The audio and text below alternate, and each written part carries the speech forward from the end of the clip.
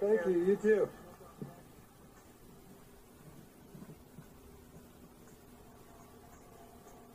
Being awful friendly now that he knows he's being broadcasted.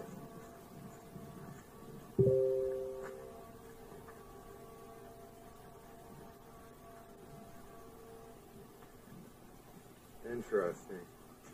Very, very interesting. Alright guys, I cannot find Tim Hortons. I'm going back up there to the Convoy. But there's your budget truck. There's the budget truck we've been telling you about. Remember the false flag we were discussing in the morning? When the fuck do you see cops driving around in budget trucks acting all sketchy with special constable agent uniforms, carrying really weird things in really weird ways? That's not normal. As somebody that's been down here and watched Hell's Angels own clubs being raided and all kinds of stuff, I can tell you what we just watched there, completely abnormal for any circumstance involving police down here.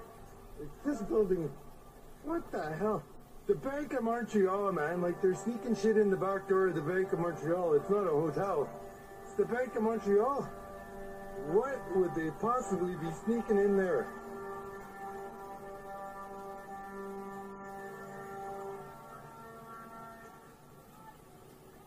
Something's weird going on, man. What's all the buckets? What's that? What's in the buckets? Stuff. Can I help you? Well, I'm just exercising my Second Amendment rights. It's awesome. Good for you. Yeah. What is that? What's that? What is that, sir? You tell me. Corrosive substance. Information. Toxic, explosive, corrosive substance in my hotel. If you support the truckers in Ottawa in any capacity, I'm going to assume that you are a fucking Nazi. And that you support the fact that they assaulted workers at a fucking soup kitchen. I'm going to assume that you support them defacing Terry Fox's statue and pissing on a fucking war memorial.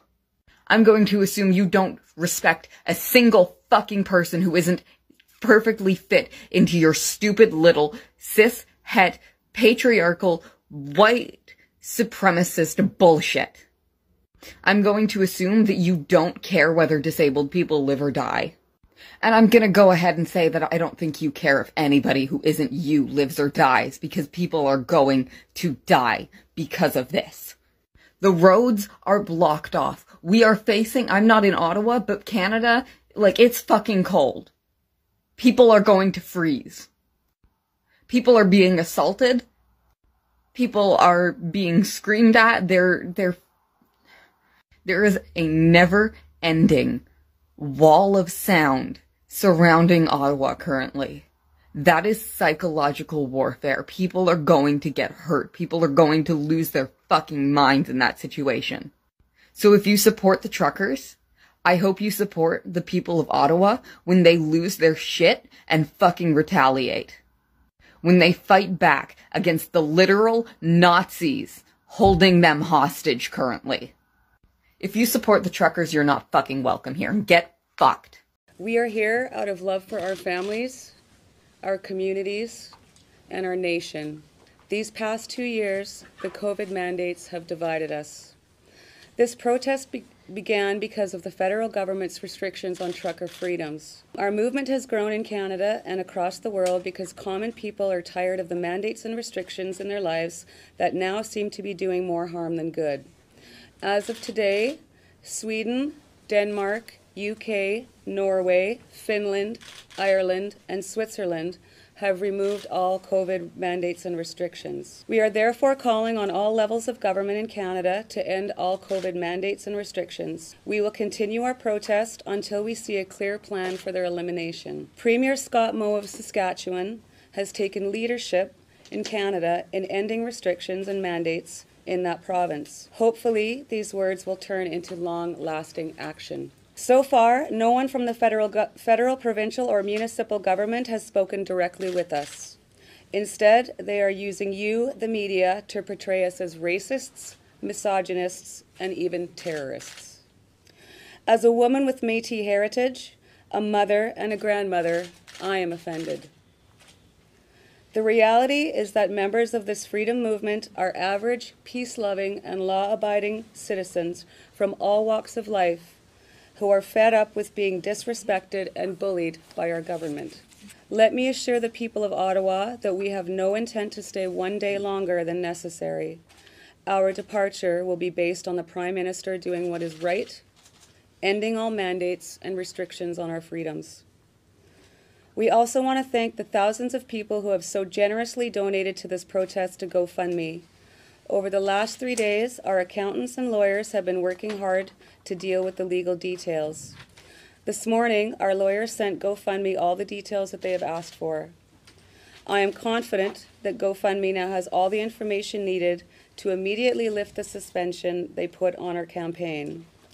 I am hoping to hear from GoFundMe soon so that we can get the money to the truckers and keep our protest for freedom moving forward. There's no amendment that's absolute. There's no amendment that's absolute. There's no amendment that's absolute.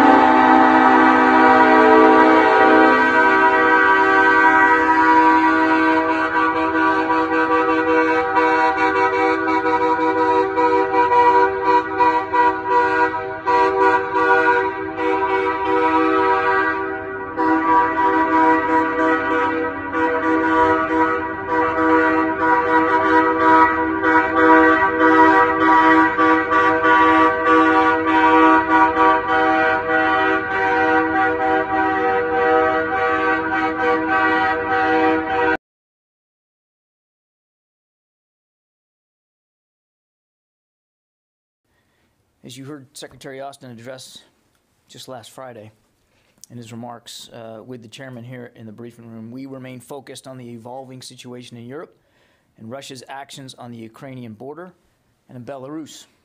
As the Secretary said, the United States stands shoulder to shoulder with our NATO allies. The current situation demands that we reinforce the deterrent and defensive posture on NATO's eastern flank. President Biden has been clear that the United States will respond to the growing threat to Europe's security and stability. Our commitment to NATO, Article 5, and collective defense remains ironclad.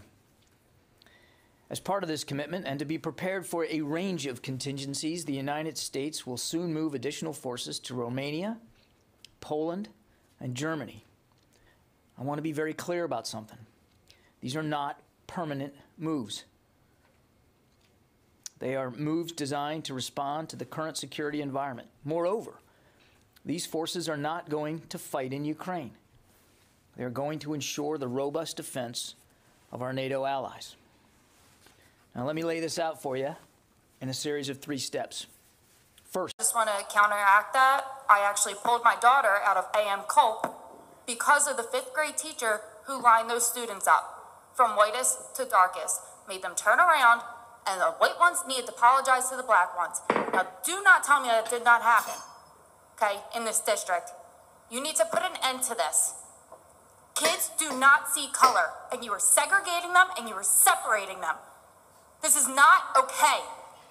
Do something or get out of those damn chairs.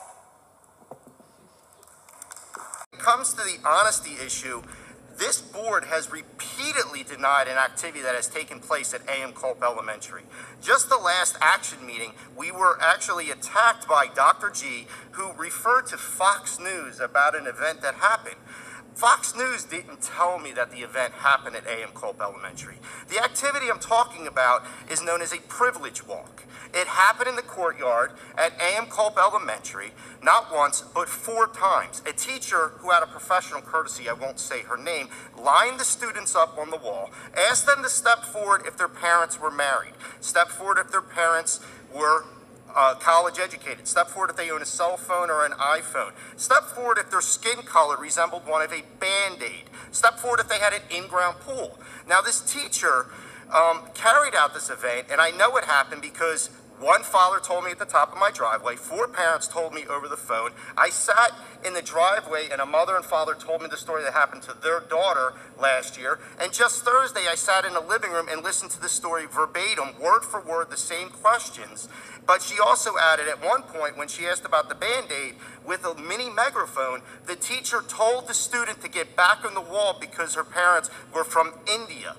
That happened. There are no versions of the truth, Mrs. Stoll. You emphatically said that didn't happen 5 times. It did happen, but yet you still deny that it happened. We have filed a right to know for it. We did it in July. We're still waiting for the results on that because it keeps getting kicked down the can because you know you can run out the clock on the issue. Vaccinate! Vaccinate! Vaccinate! Vaccinate! My name is Naya Okami. I am the local werewolf girl. I go, "Arr!" Hello TikTok.